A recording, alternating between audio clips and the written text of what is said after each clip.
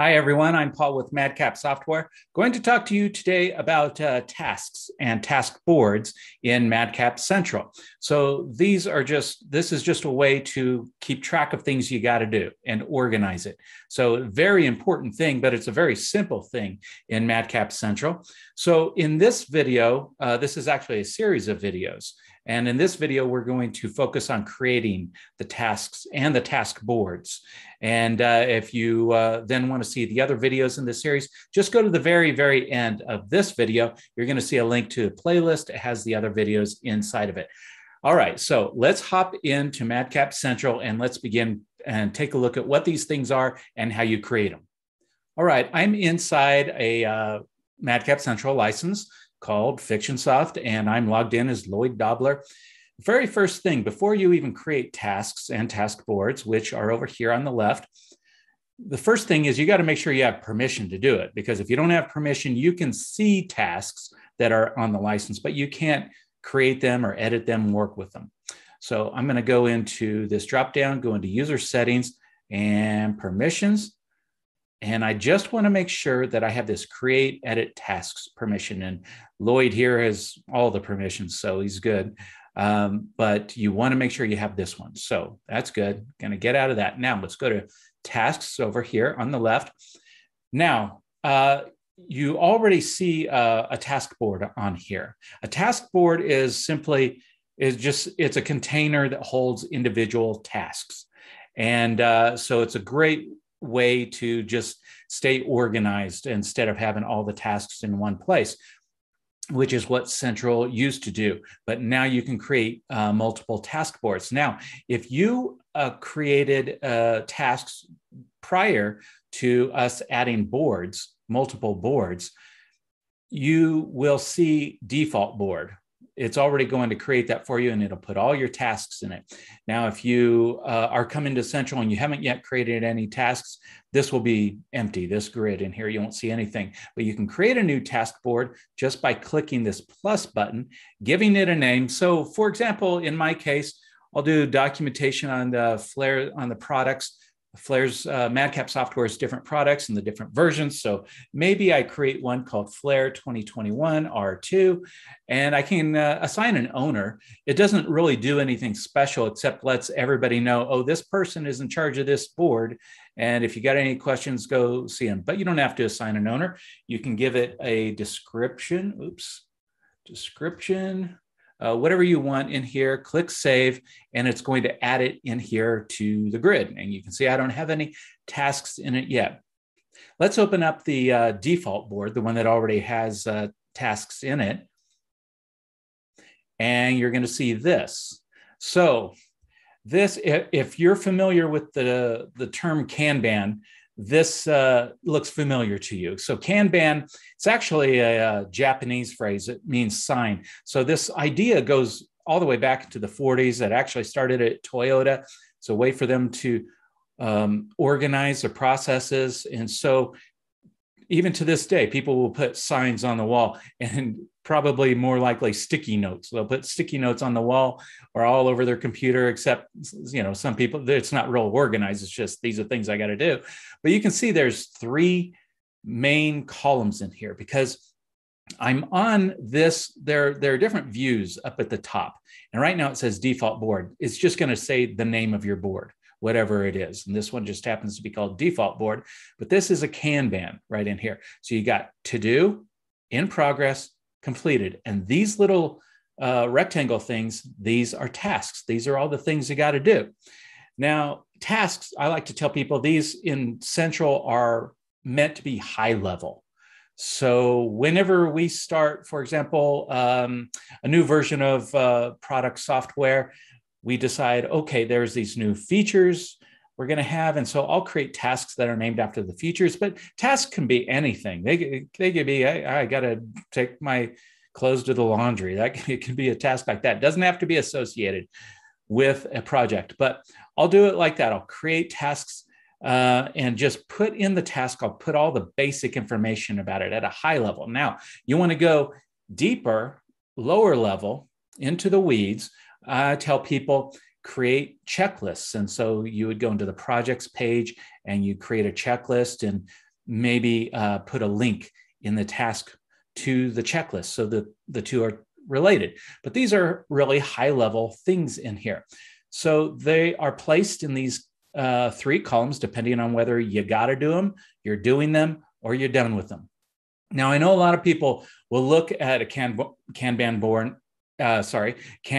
board, and they'll go, well, yeah, but our company, it's more complex than this, and I want to add columns and other things. There's all these extra things we got to do. You don't understand. We got to arrange the phalanges, and we got to synchronize the bicuspids and do TPS reports. You don't understand. Yeah, I get it. Trust me, I get it. Every company is unique, and there's all these things you got to do. But the thing is, all right, the phalanges, arrange the phalanges. All right, you got to do it. You're doing it, or you're done with it. TPS reports, you got to do it. You're doing it. You're done with it. So this is really nice because it actually keeps it very, very simple in these three milestones, if you will. So if you think, well, we just got all these extra things, well, you can create multiple tasks that are sort of related to each other. Maybe one task is the first part of this, and you got to do this first, and then and name it in such a way that you know that, hey, once I'm done with this task, I get it all through, then I got to go to this other task and do this thing. Or you can go in and create these project checklists, or both. You can do both.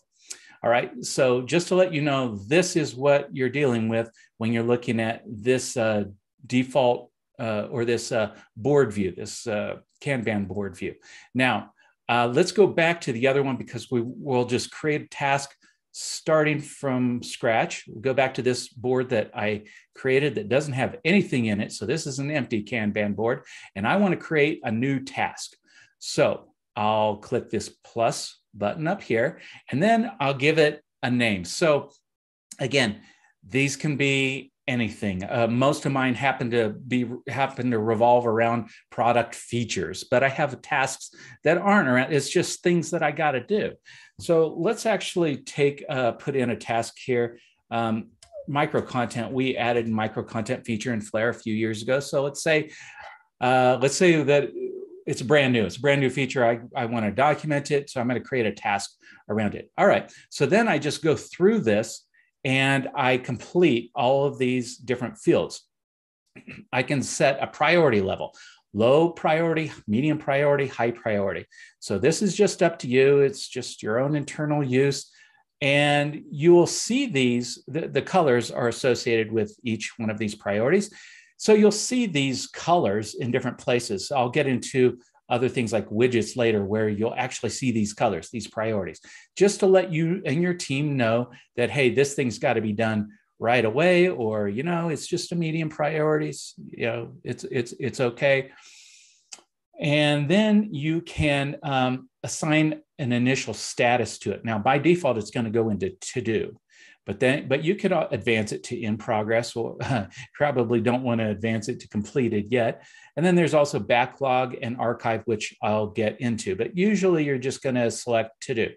Now, start and finish dates. You can click this little icon here, this little button, and you can select when this task should begin and when it should end. I could just select a date in here and then go select another date somewhere in here. And you can even put times on it, or you can select all day event, which will automatically have it go from 12 a.m. to 11:59 p.m.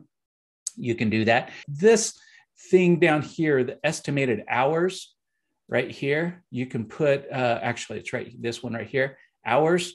So you could say, hey, we think this is going to take 60 hours of work. That's the thing. Where's 69? 60 hours of work. That's the thing. That's not really tied to anything. It's not tied to this in any specific way. It's, again, just for your, internal reference.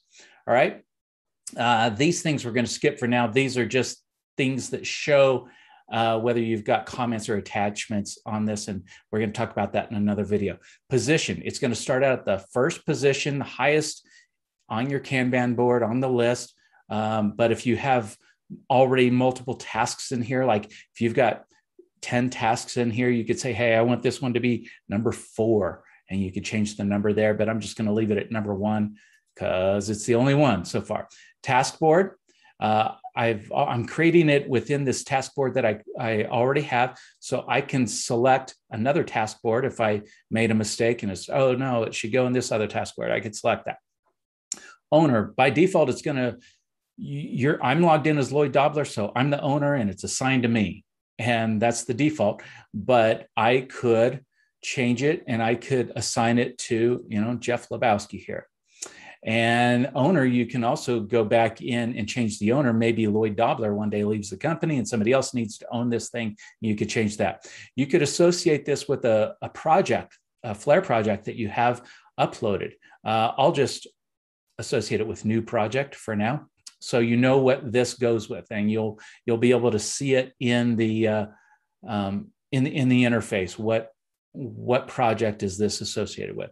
All right, now down below, you got description, and you have this little toolbar that lets you format it in different ways. And descriptions, actually, this is maybe the most important part of the task dialog for me, because what I'll do is I'll create my new tasks, but I'll also add this basic information about it that I'll refer to later. So it's very common for me to go in here and just write, maybe a short paragraph about what is this thing? What is it? And then in my case, I'll add other information in here too. For example, Slack channel. I might do that and say, hey, this is in, and I'm just guessing here, micro content. So we use Slack to, I can't even type. We use Slack to communicate. And so this lets me know, this just reminds me that, hey, if I need to post anything or communicate with anybody about this, I can go into Slack, and that's the channel. I also will put in here like our PBI. I think it stands for product backlog item.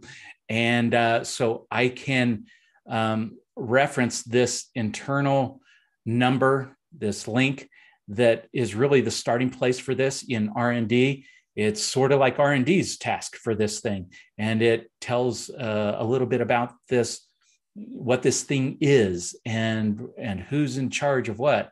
And so I could put I could put a number in here or link to something. I could highlight this and I could come up here and I could put a link in here to that URL where the PBI is found. So that's something that I'll do. Also, I might put like the dev lead in here, whoever is in charge of this, so I know who to go ask questions, or maybe the QA lead, it could be somebody, or a Google Doc. I'll do that. And again, highlight it and link to the Google Doc. I also will link to checklists. So the checklist is what I was talking about before. It's the low level. And so if I already have a checklist, I can go into projects and go to the checklist, and then whatever the URL is up here, I'm just going to copy that for now. This isn't really what I would do, but I would go to that checklist page and I would copy the URL and I would put in the link to it in here. And you see that turns into a link, so I can always get to it. I'm going to type over that because I'm actually linking to this board, not to that. And you can do other things in here too. You can put bold or italics on this, and you can put headings in here and create lists. So the description is actually a really, really important thing. Spend time putting some thought into what should go in here, what's going to help you when you have to come back and reference this. Now, you also see a couple of other tabs at the top, discussion and attachments. We're going to talk about that in another movie, so we're going to leave that alone for now. And we're also going to come back in another movie and talk about move. So I'm just going to select save, and it creates my task in here, and I can just click X to get out of there. There it is, and it adds it there. And as I add more tasks, this thing is going to grow and grow. All right, so Another thing real quick I want to show you before we get out of this video has to do with widgets. So you can add widgets to your home page or to the project page, to a project page, or both.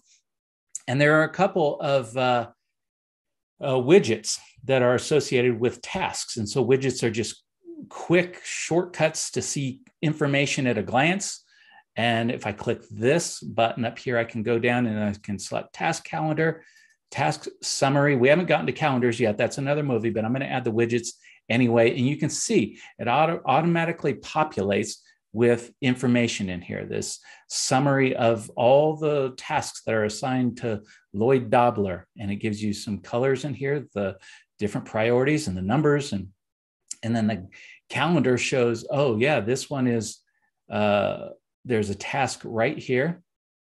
And you can click on that and it will actually, you'll be able to see the card down here. That's a different task from the other board. All right, so you can use widgets in here as well.